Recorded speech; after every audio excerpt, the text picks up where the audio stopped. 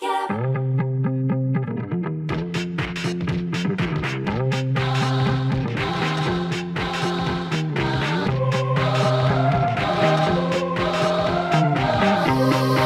up, get up, get up, get up, get up, get up. I am Suzanne LaGrande, and this is Disobedient Femmes. Today my guest is Dr. Indre Viskontas, who is a professor of science and humanities at San Francisco Conservatory of Music and the author of the recently published book, How Music Can Make You Better. Welcome. Thank you so much for having me. So to begin, I find it interesting that you are both an opera singer and also a neuroscientist. That's very unusual. A combination. Yeah. Could you talk a little bit about how you ended up doing both of those things?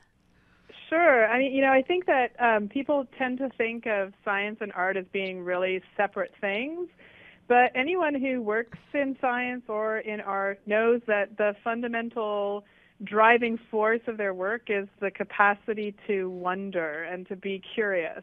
And, it's just that scientists and artists use different methods. So scientists really use the objective scientific method to sort of figure out what is true for all of us. And artists use their individual experiences. And so one of the reasons that I was drawn to psychology to begin with was because it can really highlight what it means to be human. And we can't really have a deep understanding of that by removing the individual experience from the equation. And I just always loved to sing. It's just something that brings me physical joy and emotional release. And so I just couldn't give it up, in part because also it just seemed to really inform the kinds of questions that I wanted to answer as a scientist. So I just refused, even though a lot of people told me I need to pick, to give it up. And then eventually I found a place where both of my educational paths in classical music, in opera, and in neuroscience, psychology converged. And so I feel very lucky that I'm able to work in this space, but I actually don't find them that different anymore, even though the actual physical work can be fairly different. You cover a lot of ground in this very thin volume. Connecting music to neuroscience throughout. And the first thing that you do is you take on a huge question, which is, what is music? Could you talk a little bit about what music is and what it has to do with the brain? Yeah, and I will say, this book is a volume that is part of a larger collection by Chronicle called the How series, which really aims at kind of demystifying art and culture and making it accessible to people who sometimes find it intimidating. And I think that's one of the reasons why they chose me to write the book on music, because opera can seem kind of off-putting to some people. It seems like, it's very highbrow and elitist, and the tickets are expensive, and you need to, they sing in a different story. But that's never been my approach to opera. In fact, a lot of my work has been about bringing opera to the general public. I founded a chapter of an opera company called Opera on Tap, where we literally perform in bars. I'm a staunch advocate of using super titles so that people can, even if we're singing in English. I just directed an opera called Proving Up by Missy Mazzoli that is in English, but I insisted on having super titles because I wanted the audience to understand every word. So, I think that there's this component of my work that really is about bringing everybody in along on the journey. But music is very subjective, and I have very clear memories of people telling me that either, they don't like opera, or they don't understand opera, or they don't understand why other people can like it, or they don't like other genres. So some of my, big opera fans will say, I love opera, but I can't stand heavy metal, or I can't stand rap or hip hop, and, it's not music. And that to me was always interesting, the sense that you can have the same physical stimulus, and presumably we hear it the same way, although the truth is actually we don't. And yet we can disagree as to whether it is music or not. And so that got me thinking, and there's a lot of now wonderful examples of how music and whether we assign the label of music to something really depends on how we interpret that sound.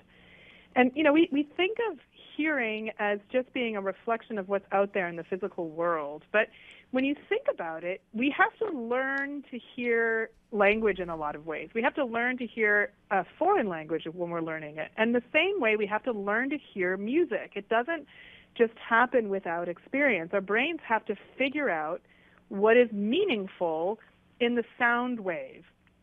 And so if you have a lot of experience with a particular musical genre, you will know what the patterns are and what the meanings are. And so if you're an opera fan, you'll understand that certain sounds mean certain emotions or, certain ideas. Certain composers will use certain rules and strategies to, tell you something really interesting. And all of these layers of meaning add to your enjoyment of music. But if you don't know what to listen for, it can sound very artificial. I mean, here's this person screaming at the top of their lungs. Like, how is that really natural? And yet for opera singers, it feels like the most natural, unencumbered way to express some really deep emotions. So turning back to this question of what is music, to me, it's a really fascinating example of how it's your brain, it's your experience that pulls music out of sound. And so your previous experience, your mental state, your emotional state, all of that is going to dictate how and what you hear and whether or not you will define that as being musical. You mentioned that there are two periods in people's lives that are particularly important for the development of their musical taste, early childhood and adolescence. Can you talk about why those are so formative?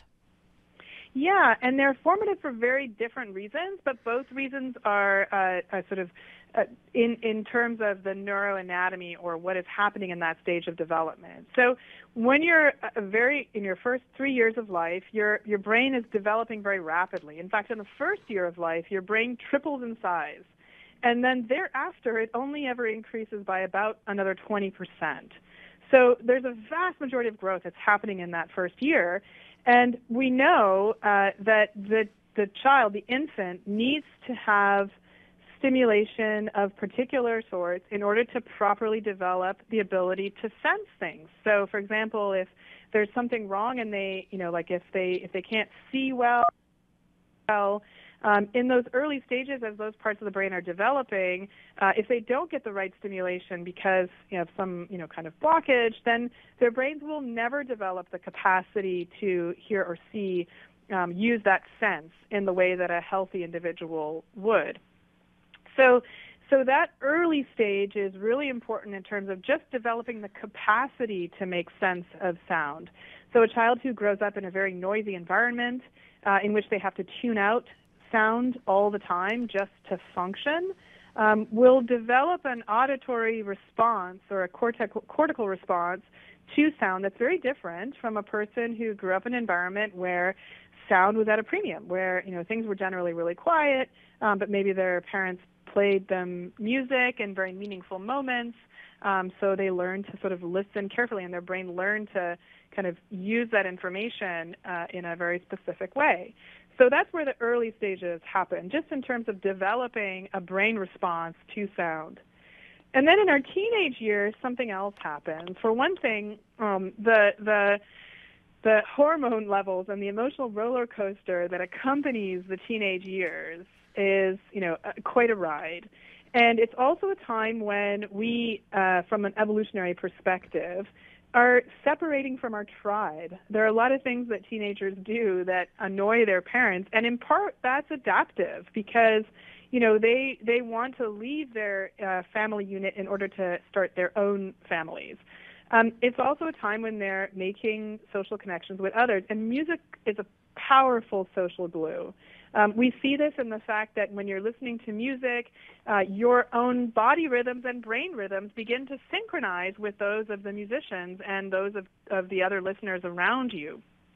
And there's also higher levels of the attachment hormone oxytocin that come into play. So we actually see levels of oxytocin, which is this hormone that's involved in helping us feel connected with others, rise.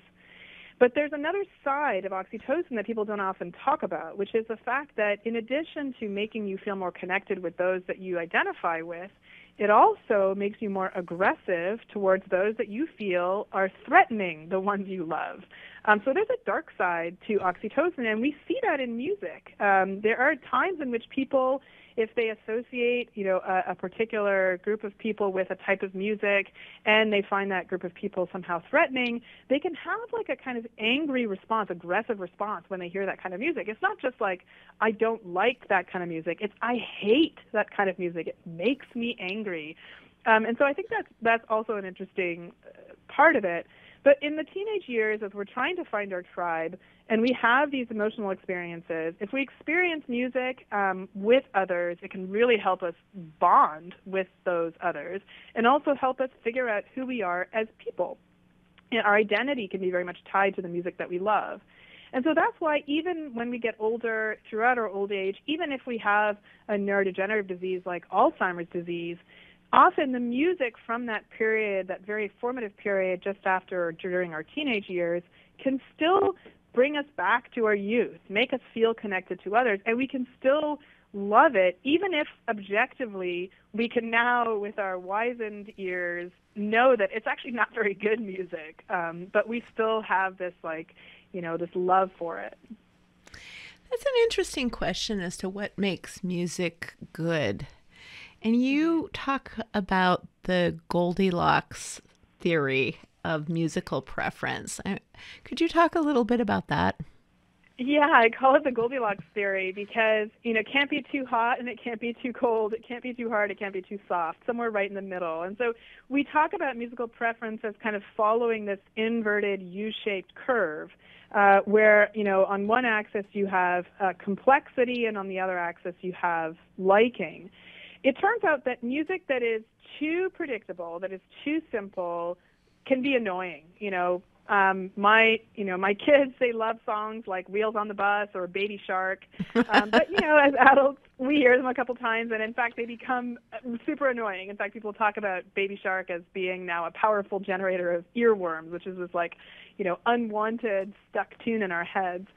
And so we need a little bit more complexity to continue to find enjoyment in the music that we love. And so as we learn more about a genre, as we become more exposed to the rules in that genre, we actually tend to gravitate towards more complex music, and it becomes more enjoyable. And the more you know about that type of music, the more complex the music is that you will find really enjoyable. But there's also get too complex. So if you're really not familiar with a genre and the music is really unpredictable, so I'm thinking of a person who, for example, doesn't really know much about jazz or hasn't really listened to a lot of jazz, going into an avant-garde jazz performance, they can just really feel lost. Or someone who, has no idea what to listen for in hip-hop or rap, can just find that kind of music really jarring. Or in my own field, people who, go to see the opera, especially contemporary operas, which can be pretty complex musically, just don't enjoy it the way I do. And that's because their brains aren't tuned to find the meaningful layers the way people with expertise in those genres do. So they actually don't hear it the same way. It's a little bit like listening to someone speak a foreign language that you don't know. If you don't know anything about the language, then even the simplest sentences can seem incomprehensible. If you know a little bit about the language, then maybe you can follow along with words here and there. And if you know the language really well, then you can get lost in the most beautiful prose. And so music is like that. It has this sweet spot of you will enjoy it if it is just complex enough to sort of, keep you interested and help you unravel all of those layers of meaning. But if it's too simple or it's too complex, it just won't give you much pleasure. You said something really interesting in your book. You said, I need to listen to or play music multiple times before I can pass judgment. Familiarity breeds preference. So there's a sense here in which pleasure in music is tied somewhat to development of interpretation. And on the other hand, familiarity, which sometimes can work against being able to understand other forms. Yeah, that's right. So the one universal of music in virtually every music that we know of, except music that explicitly avoids it, is repetition. And the reason repetition is universal is because it helps us figure out where the patterns begin and end and what those patterns are. And when we repeat something over and over and over again, our brains begin to listen differently. So there's some wonderful illusions, like the very famous Diana Deutsch speech-to-song illusion, where she says a phrase and it gets repeated over and over and over again, and by the end of the series of repetitions, it starts to sound like she's singing it. And the truth is that is the way that our brains then parse that information. So if something is repeated, either we then ignore it as a nervous system, animals habituate, doesn't matter whether you're a worm or a human being, or we start to listen for other things or look for other ways in which that's meaningful. And so, a repeated word over and over and over again can begin to sound like music. We start to then focus on the rhythm and the pitches and the phrasing and the changes. And so we start to extract different information from it. And when that information, feels then emotional, then we can be moved by it. So for me, especially when it comes to 21st century composed art music, however you want to label it, modern music, it often doesn't have a lot of repetition built in. And so I need to listen to it a number of times to sort of let my brain figure out where the patterns are and where the meaning is. And sometimes, after a few listens, I don't extract any more meaning and I still don't get it. And then other times, like this opera I just directed by this wonderful composer named Missy Mazzoli, the more I listened to that piece, the more I kept getting in terms of the kind of emotional nuances, the ideas that she was suggesting, the ways in which the instruments kind of reflected what the singers were singing, and the ways in which the singers were, giving their emotions and their thoughts. And so it became much more enjoyable on the 100th listen compared with the first listen. And so that's what I mean, that I don't pass judgment about whether there's a piece that I would want to perform or whether it's one that, I think is I value, until I've given my brain enough opportunities to kind of figure out where the meaning is, what the composer's intentions were, how the performer is able to express those intentions, and whether I connect with it. A lot of people talk about the therapeutic uses of music, the ways in which music can help us sharpen our minds and also heal our bodies and our emotions. Could you talk a little bit about the therapeutic uses of music? Yeah, and I think there are a number of misconceptions and sort of ways in which people can kind of misinterpret the sort of whole idea of music as healing. There is a whole field of music therapy that is evidence-based, that is focused on specific interventions for specific ailments, whether it's a person rehabilitating from a stroke or a child with a developmental disorder that needs to learn something, et cetera. So, I think that sometimes we sort of lump all kinds of therapeutic or healing uses of music into one thing, but I really just want to make the point that music therapy is really its own field, and it is differentiated from other types of uses of music by the fact that it really has a focus on being evidence-based.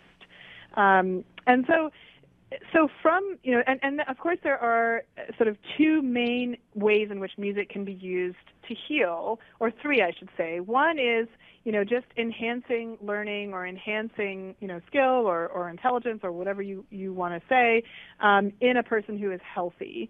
And this would be non-therapeutic. It would be like, listening to a playlist to keep you motivated to work out or exercise, or listening to classical music when you're studying so that it keeps you aroused, or playing a musical instrument, learning to play a musical instrument as a way of kind of developing other skills. And so, that's one category we could talk about. And the main misconception there is that listening to Mozart, for example, is going to make you smarter, right? What people call it the Mozart effect. The truth is that listening to music can, keep you aroused, just like reading a Stephen King chapter can. But passive listening generally doesn't make you smarter. You need to actively engage with music for it to show some effect on areas that are outside of the exact listening, so like other kinds of IQ tests. The second area is just giving people music in healthcare settings that helps them relax. So we know, for example, that people who listen to music before they go in for surgery often need fewer sedatives to get through the surgery because they are more calm. So there can be that kind of strategic use of music to decrease anxiety, to help relieve stress. But again, that's not really what music therapy is all about. The third is sort of more what I mean by music therapy, which is where you have a particular intervention, a particular treatment that is designed to use music strategically to heal. So one example, there's some wonderful videos actually online of Gabby Giffords, the congresswoman from Arizona who was shot in the head, and she was shot in the head and the bullet destroyed part of her left hemisphere where her language production capacity was based. And there's some great videos of a music therapist using melodic intonation therapy, which is a particular intervention designed to help people regain speech, and in people who have damage to the left hemisphere. And the way it works is that, one thing that people realized is that the ability to sing is often preserved in the setting of brain damage, whether it's from, neurodegenerative diseases or, a gunshot or stroke. Sometimes people can sing things that they can't say. And so melodic intonation therapy sort of piggybacks on this fact that the ability to sing is kind of represented in additional regions of the brain. And so what you do is you use this tapping method while you're also singing a particular phrase. So let's say the person wants to say, I love you, but they can't get the words out. But maybe they can sing, I love you, or maybe they can be taught to sing that phrase. And that's exactly what the therapist does. They take particular phrases and over through repetition, they teach the patient to sing them. And then what's remarkable is that the patient can then sing those phrases that they can't get out with speech. And when we look at the brain, we actually see that on the right hemisphere, there is a fiber tract. There is a set of connections of neurons that join these two areas that on the left actually are involved in speech production. On the right, they're less involved in speech production, but they are involved in singing. In fact, we see larger tracts in singers who are trained compared with people who are not trained singers on the right side. And what's happening with melodic intonation therapy essentially is that the right hemisphere is rewiring during therapy to take on some of these functions the left hemisphere really was responsible for in the person before their injury. Wow, that's fascinating. So the last part of your book, you talk about how music can make society better. Could you speak a little bit about what some of the ways are that music actually helps us as a society? Yeah, so I think here it really comes down to connections between people. And as I mentioned, music is a powerful social glue. It can help us feel empathy towards each other because it synchronizes our different body rhythms. In fact, when we look at the activation in the brains of people who are listening to music that is moving to them, and we compare it to the brain activation in the people who are performing the music, we see a lot of overlap. And, the more closely those two people resemble each other, so in the sense that if you have two pianists, one playing, one listening, you actually see a lot of overlap. And so this really comes at the core of what it means to empathize, right? If we think about empathy as being able to put ourselves in someone else's shoes to feel what they are feeling, music is really powerful in enabling us to do that, because in a sense we are in our brains mirroring the kind of activity that is happening in the brain of the performer, and we are also synchronizing our own rhythms, whether they're brain waves or respiration rate or heart rate, with those around us who are also in listening to the same music. And so I think it can help us find connections in that way, and sort of take down some of the boundaries that some of the walls that we build between each other. But as I also mentioned, there is a dark side, in that we can very strongly associate ourselves with a particular group through the music that we love. And so we can also feel hostility towards a group of people that don't share our same musical tastes.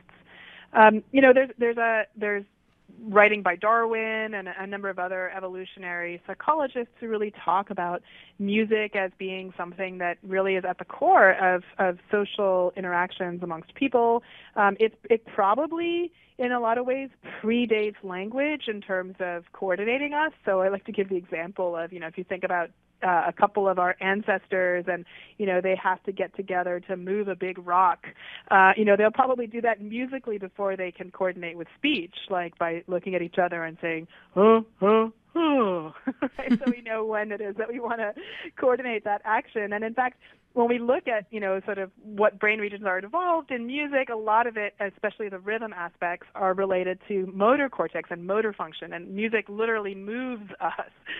We don't see the rhythm, we feel the beat. And so there's that component too, where it helps us coordinate and helps us work together.